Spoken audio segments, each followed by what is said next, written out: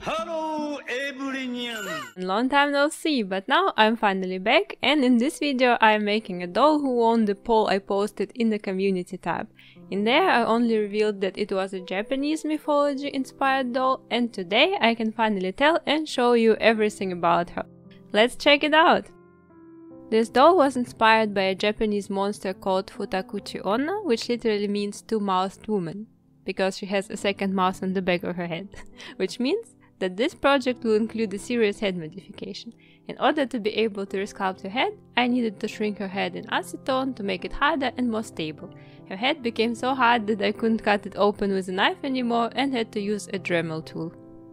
Then I needed to place some sort of a filler material inside to work as a base for her oral cavity. This foam egg will work perfectly because its form is somewhat close to an oval and the material is light. In my work I try to distribute the weight as evenly as possible for dolls to be able to stand properly and in this case hold their head straight, because too much epoxy might pull her head back. If you don't have a foam egg, you can use aluminium foil, silk clay or something like that instead. Then I apply a thin layer of epoxy sculpt to smooth up the form and sculpt the mouth, working my way from mouth and tongue to the teeth. As a reference for sculpting, I used photos of sharks' teeth, because in my opinion they have one of the most fascinating jaw structures. They not only have several rows of sharp and strong teeth, but they can also shed their teeth and grow new ones thousands of times. Imagine if humans could do that, no more implants would be needed and dentists would be like, They took our jobs! They took your jobs! They took your jobs too! They took your jobs! They took your jobs! They took your jobs! And another reason why I chose a shark and not, for example, a goose, in that Japanese cuisine mostly consists of seafood and rice, and I thought using a fish mouth would turn it into a nice pun, like, you are what you eat, kind of thing.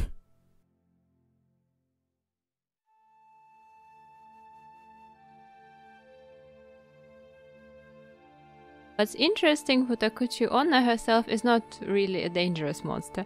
The majority of monsters in Japanese folklore were either items or human before they turned into a yokai, and so was she. Usually she comes as a punishment for greedy people who don't feed their female family member properly. For example, in one of the legends there was a man who was so greedy that he didn't want to feed his wife and rather stayed single, until he met a woman who barely ate anything but still worked a lot and married her. But as soon as they moved in together, the food started to mysteriously disappear. And one day he secretly stayed home to spy on his wife and found out that she had a huge mouth hidden on the back of her head, and her hair worked as arms, stuffing it with twice as much food as an average human could eat. So, as they say, the greedy man pays twice.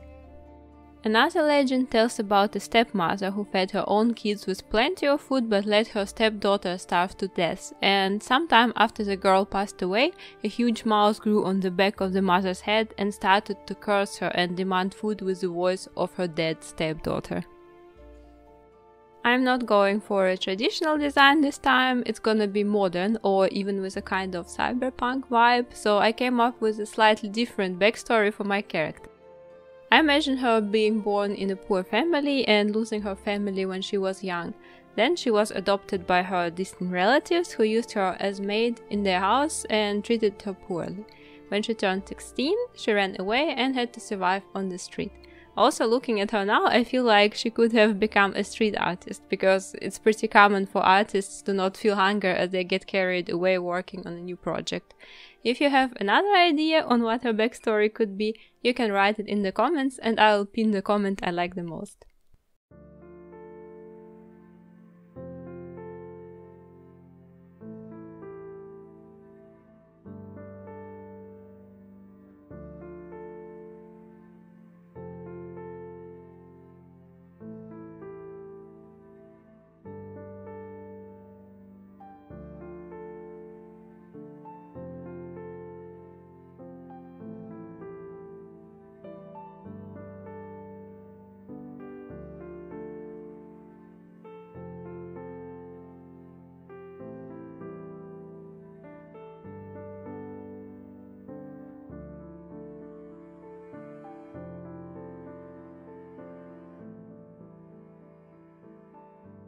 Meanwhile, I'm done with sculpting and can move on to the face up. Before applying any paint off camera, I cleaned off any oil and dust off her head with alcohol and primed it with Mr. Super Clear Sealant. Even though I start with changing her skin tone today, I prefer to use MSC as a primer because it helps the paint to stick better and be applied smoother without leaving brush strokes. It took me about 5 thin layers of paint to get a decent coverage. I paint her mouth and gums first because these parts are harder to reach and paint without touching the teeth. At first I took a bit too cold pink color, but then switched it with a warmer, more flesh looking shade.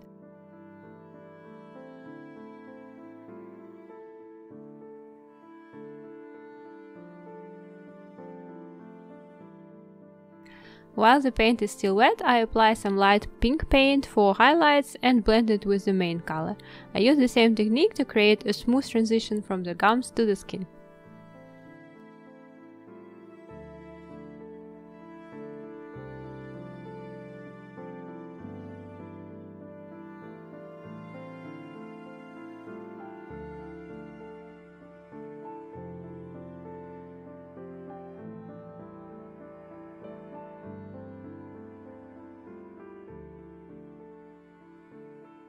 When the gums are ready, I paint her teeth with 2 layers of ivory paint.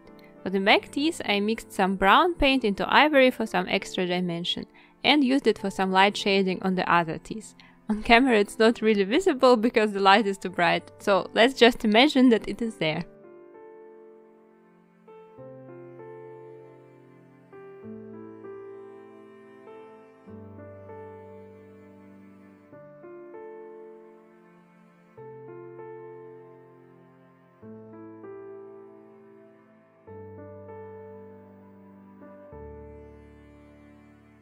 Next up is her face. I use watercolor pencils for her eyes and acrylic paint for her lips. This time her face up was more challenging than usual because first of all I shrunk her head and it's much smaller than a typical monster high head, but also because pencils hate acrylic paint. But I solved this problem by using watercolor pencils not as pencils but as watercolor. Like this I can make thinner lines than with acrylics and yet get more pigment and smoother coverage than if I would use them purely as pencils. There is a good video by Leona's workshop where she is showing and explaining why pencils don't work together with acrylic paint. I'll leave a link to her video in the description box or in the comment section or both, so please check it out. In the beginning of this year, her channel got in trouble because it got hacked and as a result she's lost many followers. Some of them might even be you, so now that she's got her channel back, it's time for those who got lost to return to Konoha. Don't you worry one bit, I'm gonna bring Sasuke back! Meanwhile, you can see that my face up comes out quite ugly, and I think it is the eyebrows. But the layer was already sealed, so I had to use sandpaper to remove the parts I didn't like and then correct their form with pastels and white acrylic paint, using it as a concealer.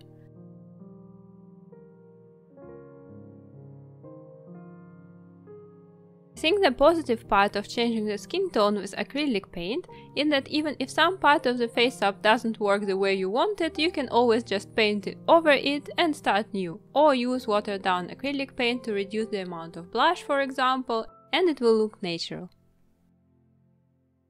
In other cases, I would have to wipe the whole face with acetone and start new.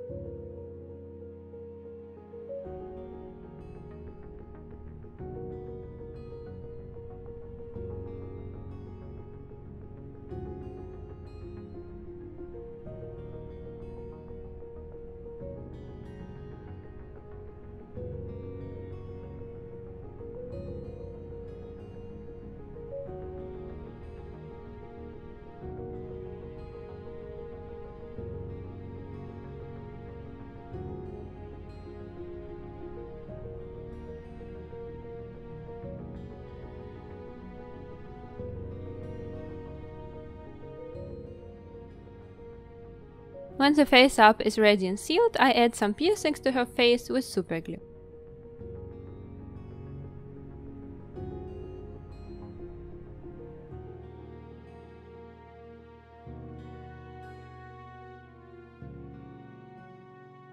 Her face up came out pretty simple this time, but I think it worked the best with the elements I'll add later on. And as a final touch, I wanna add some gloss to her big mouth to make it look wet. In my supplies I have gloss and semi-gloss transparent acrylic paint, but I don't wanna use them because they usually feel kinda sticky as a final coat. Instead, I wanna use enamel paint. This paint is the most reliable medium I know, but you need to be careful when using it over acrylics because it's usually acetone based and can melt your painted parts. In order to avoid the destruction, I apply it fast and precise. It works kinda similar to nail polish, like when you apply a second layer you need to do it fast, otherwise the upper layer melts the bottom layer and you end up with a mess. So if you are not sure you can cover pieces in a single brush stroke, you would be better off sticking to acrylic paint.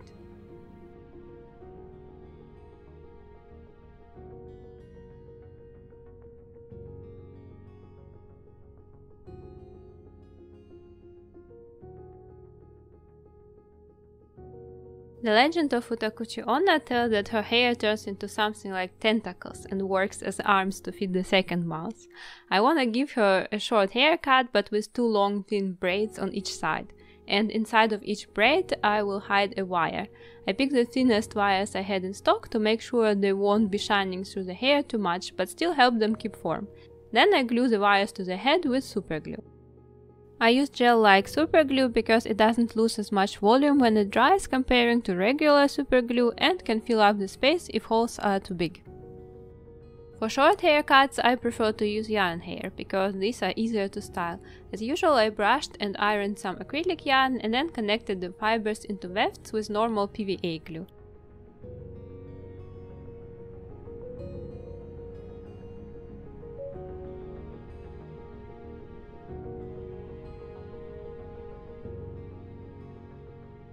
And when it dries, the wefts are ready to use. I glue them directly to the head using the same old PVA glue, but only up to the point where I reach the wires.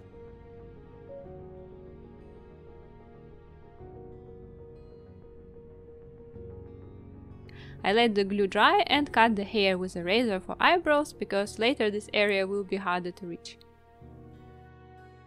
Then I glue some nylon hair around the wires for the future braids. For this part I use super glue because nylon is way heavier, stronger and more slippery than yarn, and PVA might not be strong enough to hold the beast in place.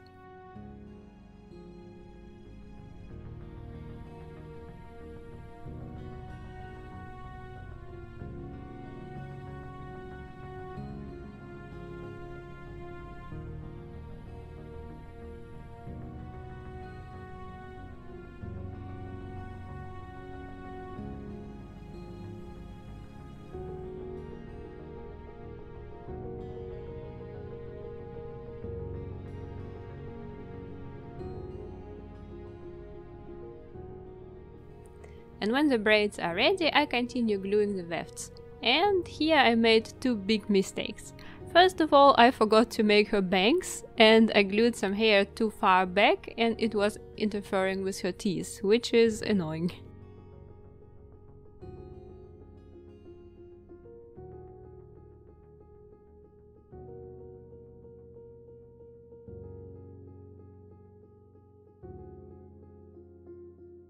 I still tried to cut her hair the way I wanted it to be, but it looked kinda meh.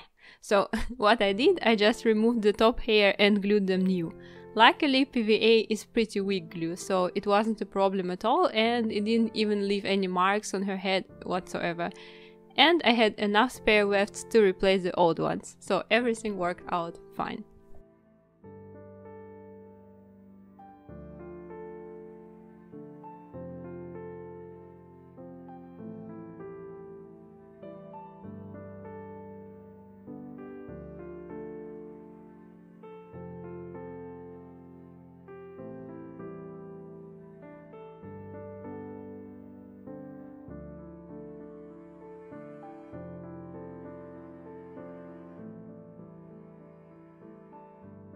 My inspiration for her haircut and style in general was Matilda from Leon the Professional, but I left the bangs a bit longer in a more Japanese way and cut the rest of her hair in a long bob in order to highlight the teeth and give her a bit more of an edge.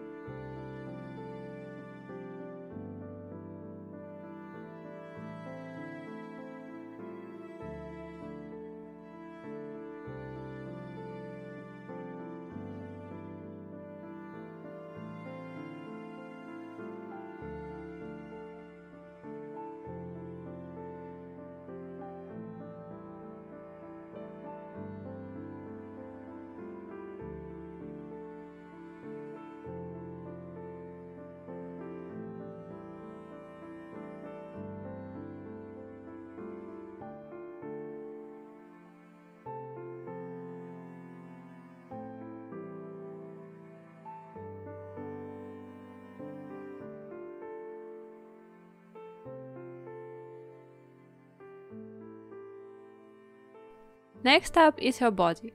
For repaints I buy used dolls in bundles on eBay, and this Draculaura had some body parts discolored from sunlight. I wonder, where is your SPF 500 gone, Draculaura? I sand her body with fine sandpaper, and when it looks matte, I wipe it with spiritus in order to remove dust and oil from my fingers. Spiritus is a pure alcohol solvent, and comparing to acetone, it is safe for plastic surfaces, but still can be used for removing acrylic paint, for example if you want to repaint your old Warhammer figurines. Some people use acetone-free nail polish remover, but nail polish remover still contains some oils, so I would rather go for alcohol or vodka.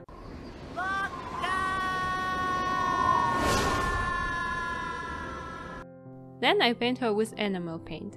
It's harder to work with than acrylic paint, but at least it stands a chance to not chip off the joints right away. And if there is some dust stuck to it, you can carefully remove it with sandpaper.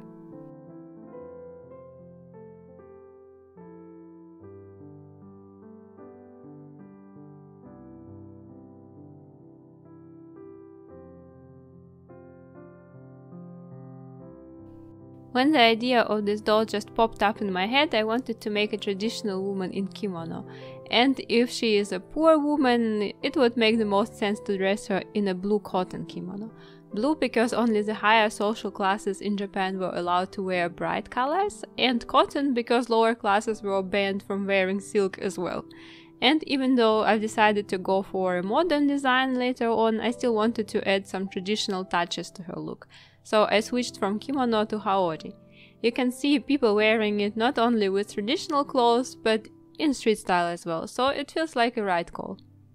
As a base, I use a pattern for Monster High kimono I made earlier in my video of making Nakime, and now I'll just add a couple of changes to turn it into haori. On the front panel I find the spot where the shoulder meets the neck hole and draw a vertical line. Everything that's right from it we don't need. Then, since haori is something people wear on top of a kimono, I need to make it wider, so I increase the shoulder length by 3 mm and add the same allowance to the side of both panels. And because haori won't be worn with a belt, I don't need a curve on the back anymore, and can just get rid of it partly or completely and replace it with a straight line. In the traditional cut they never have curvy lines, but Monster High dolls have pretty specific body shapes, and I had to accommodate for it. And now that I made the shoulder longer, I need to make the sleeve shorter.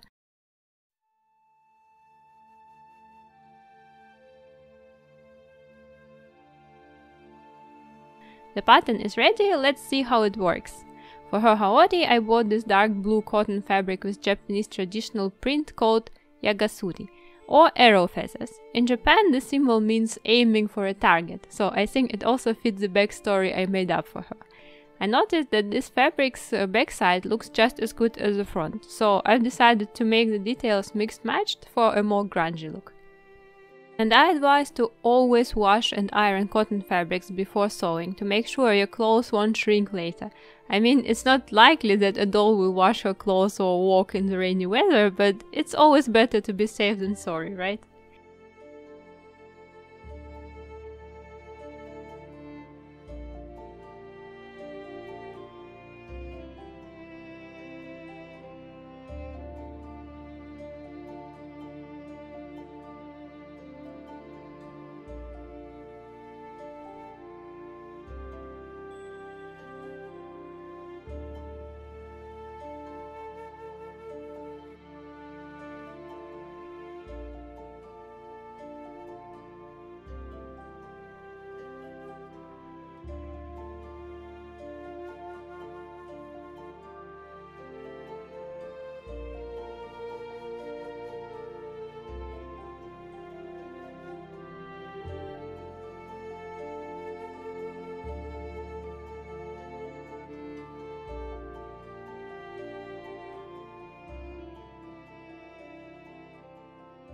Usually I avoid using glue in sewing, but this time I've decided to use some textile glue on the bottom to protect the cuts.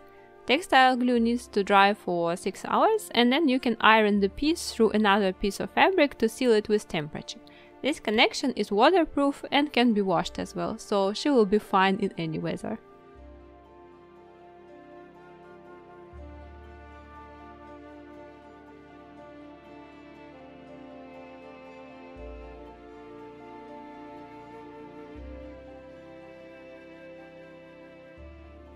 Beside the Haori, her outfit will include a pair of stockings, shorts and a crop top. For the stockings I use fine elastic mesh and shape it on the doll's leg.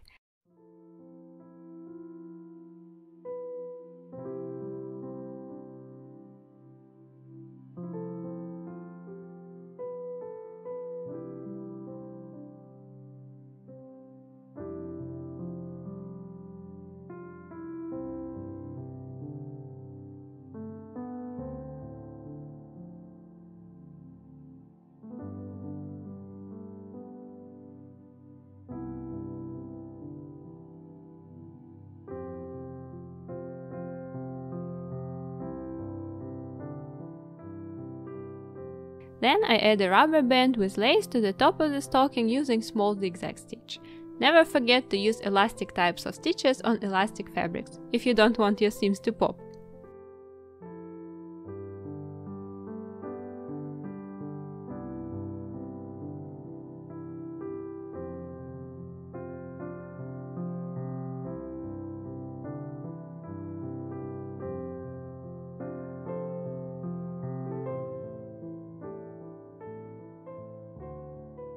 Looks hot already. They say work smarter, not harder, so this time I've decided to borrow the pants pattern from the original Monster High jeans. I removed all of the seams, ironed the pieces, cut off all of the ugly seam allowances, underlined both halves on top of each other and find the average outline.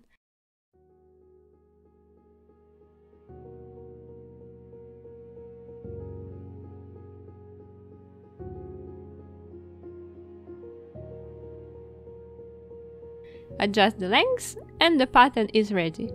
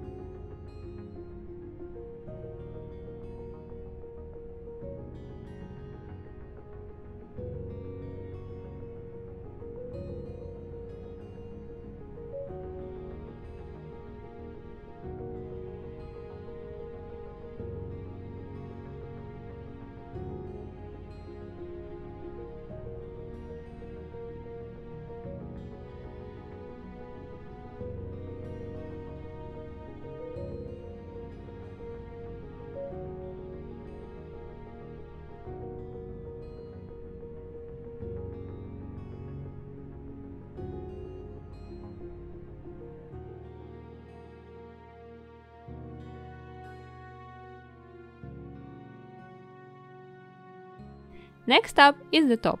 Here I use a basic pattern from Donna Beneviento as usual. This pattern is gonna be pretty simple and could be done without any base, but I think it's always better to have it at least as a reference.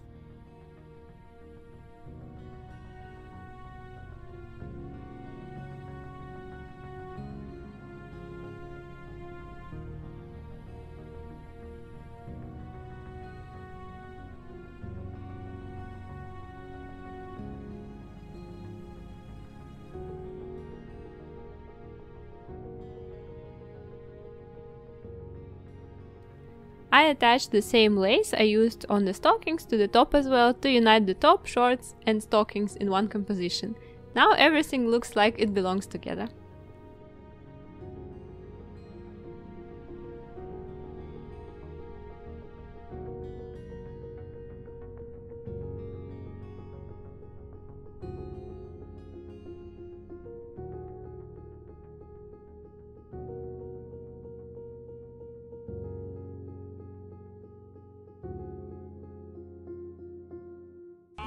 There yet? Yes. Really? No! And the last thing for today is her shoes. This pair from Venus will complement her second mouth, don't you think? I removed the factory paint with acetone, sprayed the shoes with MSC and painted them black. I painted the teeth white and washed them with red and brown for a creepy look. I kinda feel like it makes sense for the shoes to not care about their dental hygiene anyway.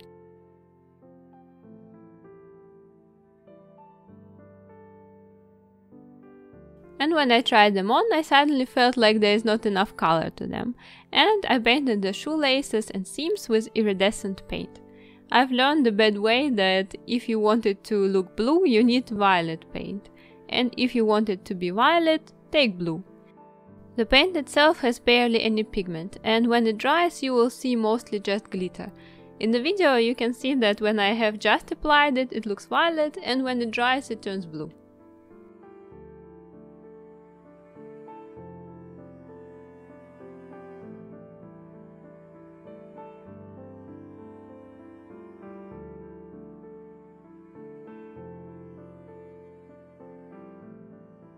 Now everything is ready, and let's have a look at the end result. In this project I mostly improvised, but I think in the end everything fits together pretty good. Tell me what you think in the comments down below, and give this video a like to support the channel. If this video will get 500 likes, I will make another Japanese monster and we will turn it into a series. And if you would like to support me further, you can buy me a coffee. All the links you can find in the description box. Thank you very much for spending your time with me, and I hope to see you soon in my next video. Bye!